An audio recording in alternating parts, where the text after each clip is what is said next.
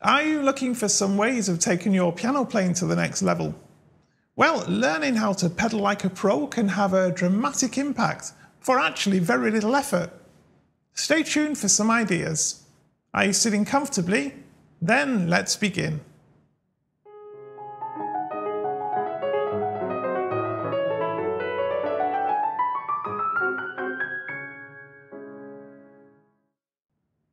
Hi, this is Tommy with Tommy's Piano Corner, the place for returning pianists or indeed anybody who loves piano to share tips and ideas of how to get the best from this great hobby. If it's your first trip here, then please do think about subscribing. Simply click the little icon in the bottom right hand corner of your screen now and it's all done for you. As a young learner, I remember being taught about what the right hand pedal, or the loud pedal as we called it, was for. And it was basically to be able to make legato when you couldn't do it with your fingers alone. However, this really is just the tip of the iceberg in terms of how you can use that pedal. And I suspect explaining it as simply as making legato is one of those lies to children that we often get, where in fact to try and teach us the full depth of what the pedal's capable of would probably be far too complicated for us to take in all at once. So therefore we've primed with this lie. In my view, the sooner we manage to stop thinking about the right hand pedal as simply being an on-off switch to get legato, the better. And I think the same is true for the left hand or the una corda pedal, so stay tuned for some ideas on this right at the end of the video. Heinrich Neuhaus, in his book The Art of Piano Playing, actually describes the pedal as what gives a piano its soul. And he even goes on further to say that people who believe that any music should be played without pedal, even Bach, are effectively emasculating our beautiful instrument. Let's have a little think about how the pedal works then. As I'm sure you know, whenever we press a key, not only do we cause a hammer to hit the string of the piano, but it also causes the damper that normally sits across the strings to be lifted. And as long as we keep the key pressed down, the damper's lifted, the string sounds.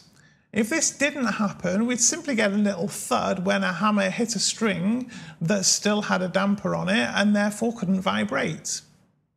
However, when we use the pedal, what we're able to do is we're able to stop the hammers from going back down onto the strings again, and this is where we get that first effect of legato.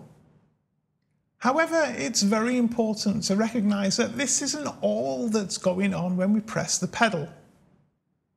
Probably the most striking effect you get from the right hand pedal is what's called resonance. So expressed simply, whenever we play a note, the hammer hits the string vibrates, and that's what makes the sound. So you've got physical sound waves that are moving through the piano, and of course these get amplified by the soundboard. However, when you press the pedal and it lifts all the dampers off all the strings, what actually happens is that these same sound waves cause the other strings in the piano to also vibrate in sympathy with the ones that have been struck by the hammer. Perhaps the easiest way to demonstrate this to start with is to take one of the notes at the top end of the piano. Now, as you can see, at the top end of the piano, there are no dampers on the strings. And when we hit a note, you still get very little sustain, even though the dampers aren't there.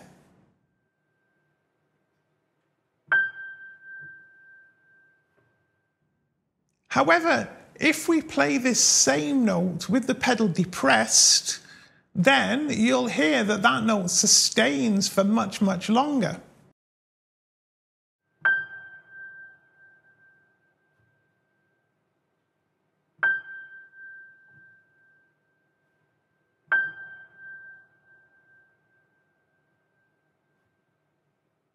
And that's not because the pedal has lifted anything off that string to make it vibrate for longer. Of course it hasn't. It's the fact that the sound waves are making the other strings within the piano vibrate in sympathy with the string that we originally hit that gives us this extra sustain. And that's resonance. Now let's try and explore its effects on strings with dampers. First, we can play a single note, hold it down, and then release the key.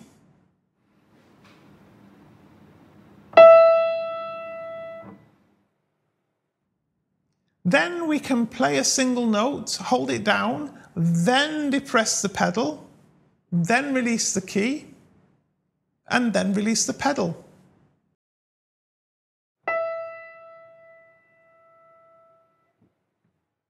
And finally, we can press the pedal first, then play the note and lift our finger.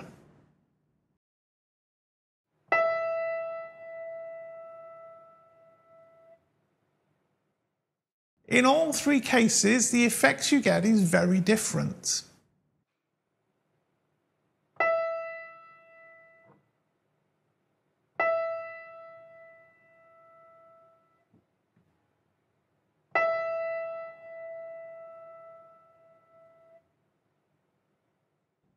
Now let's do the same with a chord.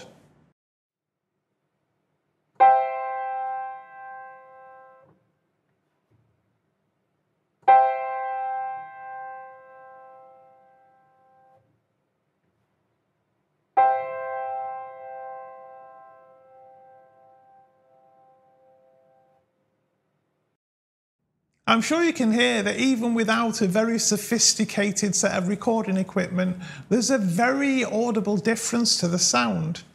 Now experiment with this same thing by using different combinations of keys at different registers in the piano, so some high, some low, some middle, and as you'll soon see, the variety of effects that you can get is almost infinite.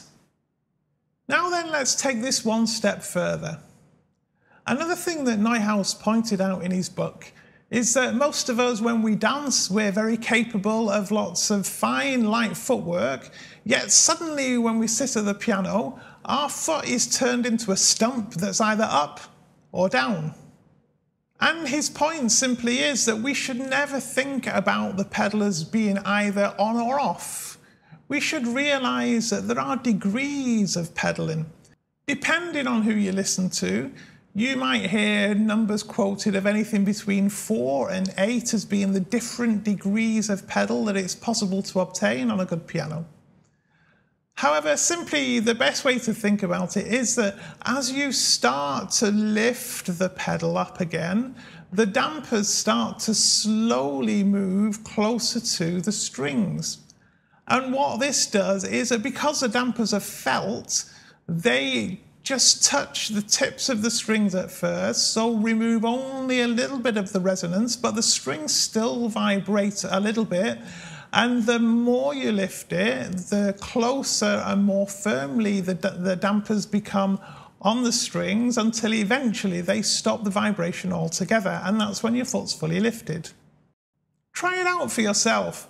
Play a chord with your foot down on the pedal and then start to lift your foot as slowly as you can and listen carefully to the sound, and you'll hear it goes through a range of different sounds before it eventually comes off altogether.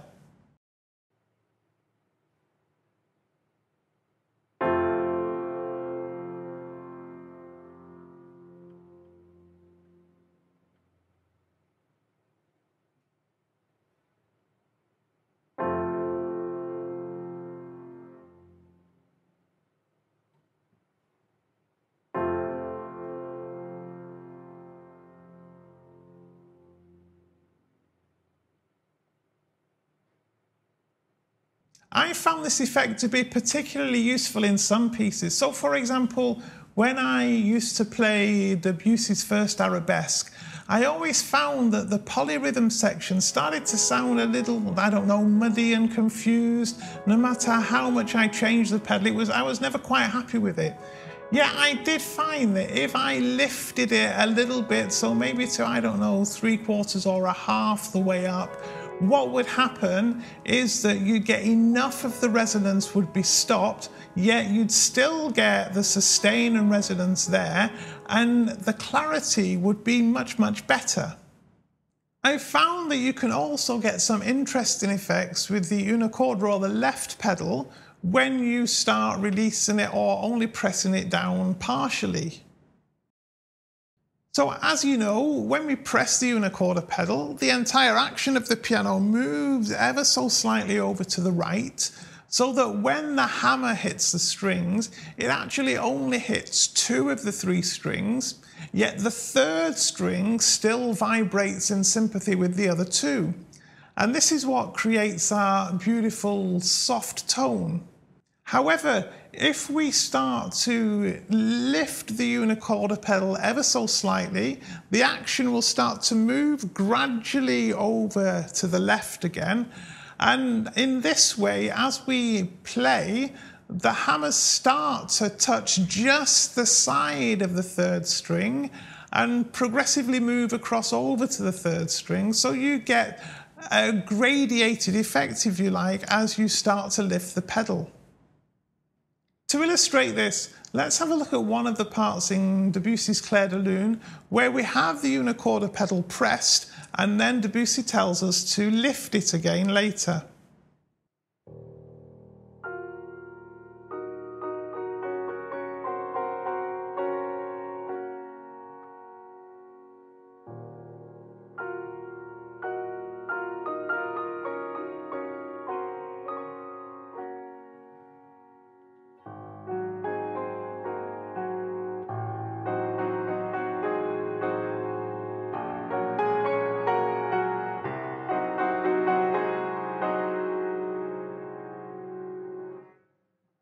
Now listen to the same thing and the effect we get if we just start to lift the pedal ever so slightly progressively as we play through this.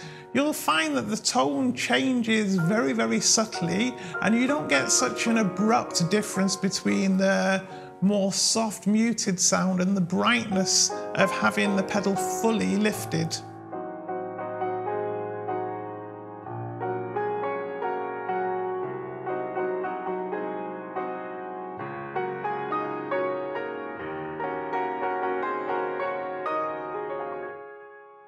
I had an interesting online discussion about this with a concert pianist. His view was that whilst you might get some changes, he particularly wouldn't rely on it, especially if you need to use lots of different pianos in different places and you're not always very familiar with those pianos.